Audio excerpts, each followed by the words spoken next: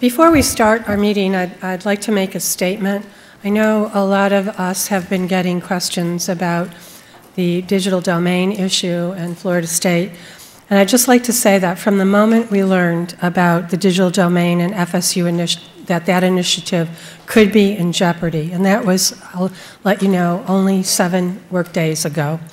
I assembled a core team of my senior staff to begin a comprehensive look and analysis and assessment of the various components of the impact and the impact of each component and what that impact might be on our city.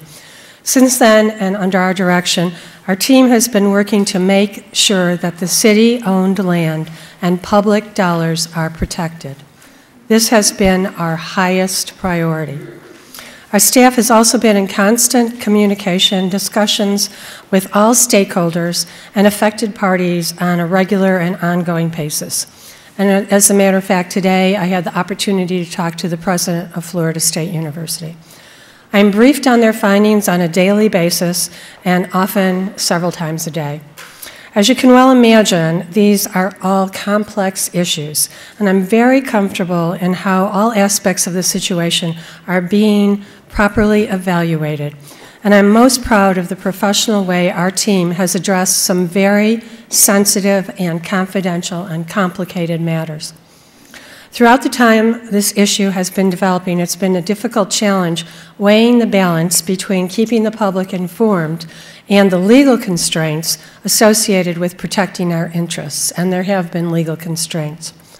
I believe we're now at a place in which it is finally appropriate for us in the city to discuss many of the details surrounding the digital domain FSU project and what lies ahead.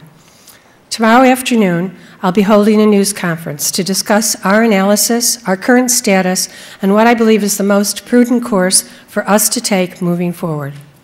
The news conference will be available on our website, WPB.org. Updates during the news conference will also be sent out via Twitter, and our account is @WestPalmBCH.